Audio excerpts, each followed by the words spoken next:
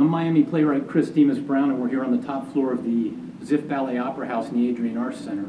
And I have until we get to the bottom floor to tell you about my play Captiva, which Zoetic Stage is presenting here in November. So here we go.